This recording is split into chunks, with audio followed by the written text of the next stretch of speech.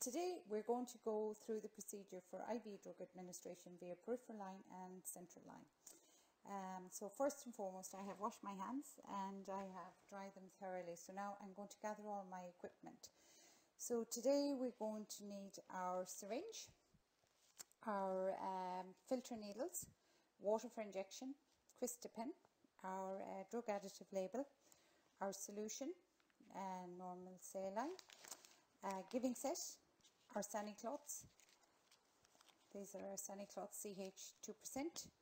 I'm just going to show you a bung that you can put at the end of the needle if you're not, at the end of your syringe if you're not using a needle, and the drug additive label.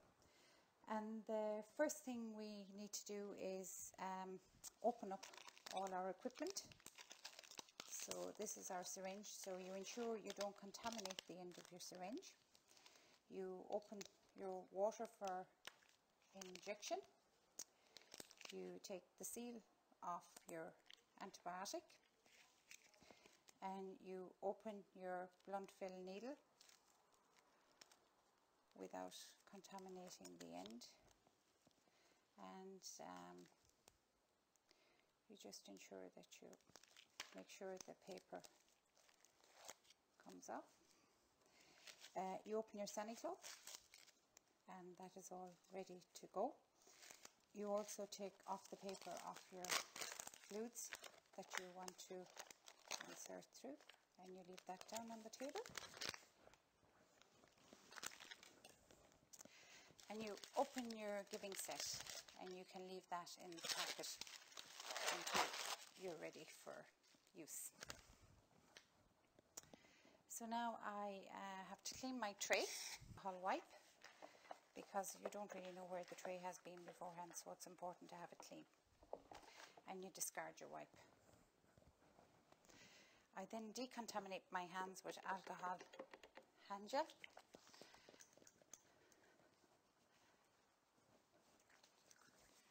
Just to ensure that they are clean.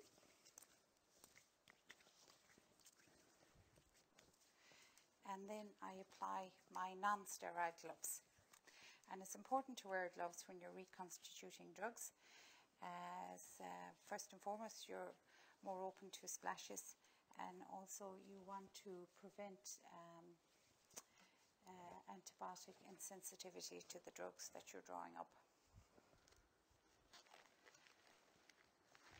And it's important to wear the right size gloves also, because if they're too big, you're not going to get the same hold on your syringe and needle. So it's important that they're the correct size.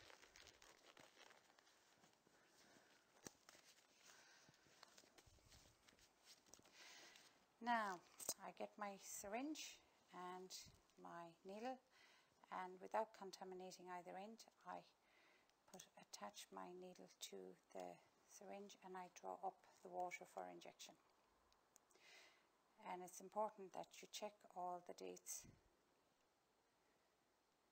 for your water and your antibiotics. So this is 12/2016. I expel any air that's in the syringe, and I can just recap that. Wipe my vial, which is important to wipe and to let it dry, and you can check it's Reconstituting and it expires 2014. Now if you're unsure of drawing up your drug or what to reconstitute with, we have our IV drug administration guide, which is our Bible here in the hospital, and it tells you exactly how much you give to the patient, the dose, and what you reconstitute that dose with, and how you administer it, whether it's an IV push or an IV infusion. So now I add my water to the vial, and it's important when you're pushing in the water to be aware that not all of the water will go into the vial.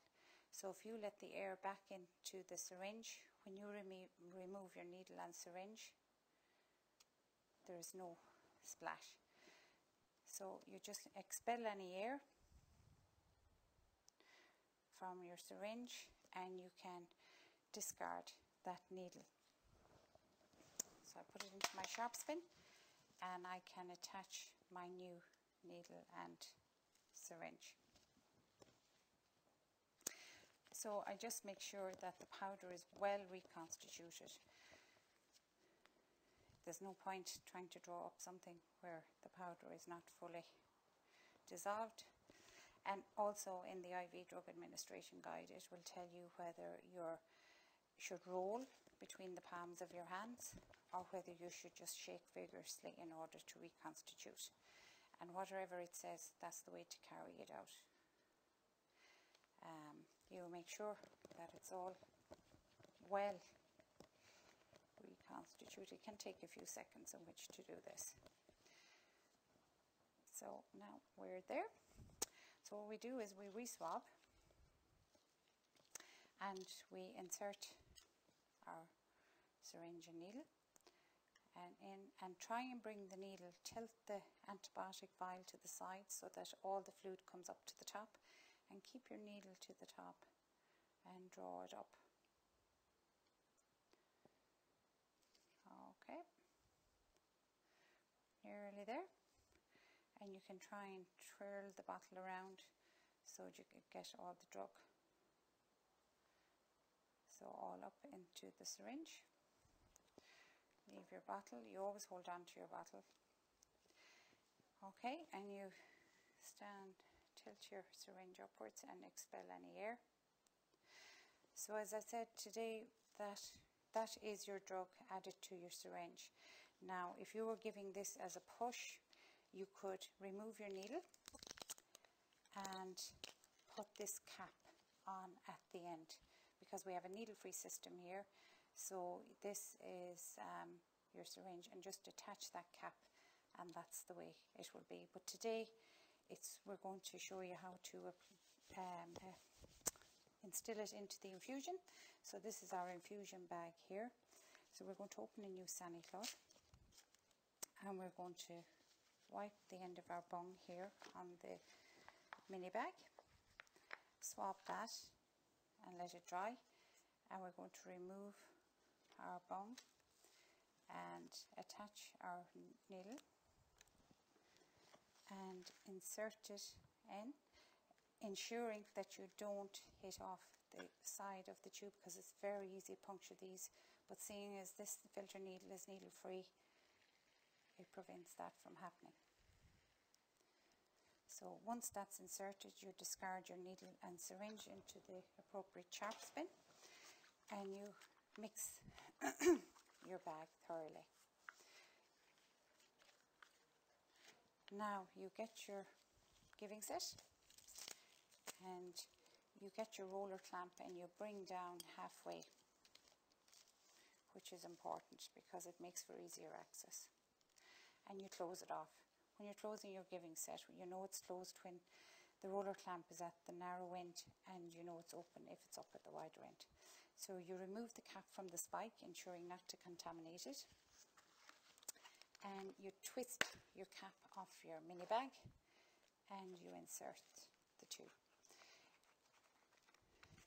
It's important to fill the chamber with a little bit of fluid, not too much, because if you fill it up to the top, you won't be able to see whether your fluid is infusing when you go to your infusion pump.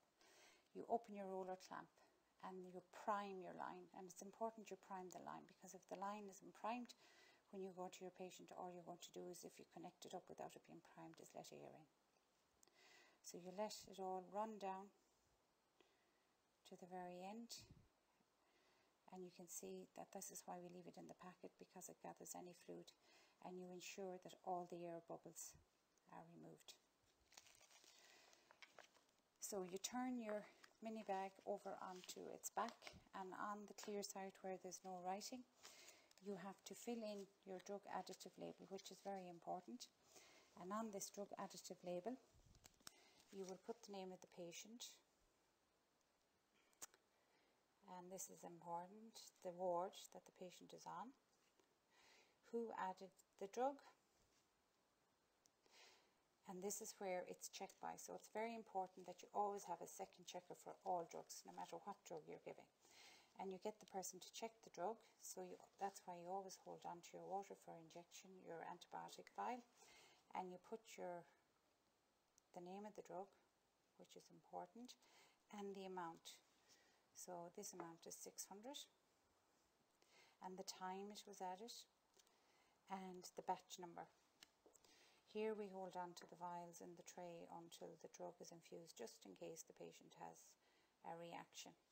And then you get your second nurse there to sign that they have checked by it. And this is why it's important that you have your IV drug guide and you also have your prescription sheet with you. Never go to draw up a drug without having your drug prescription sheet, and because the doses can change, so that's why it's important that we double check with our IV drug prescription sheet. And then we peel back the back of the additive label and we attach it on.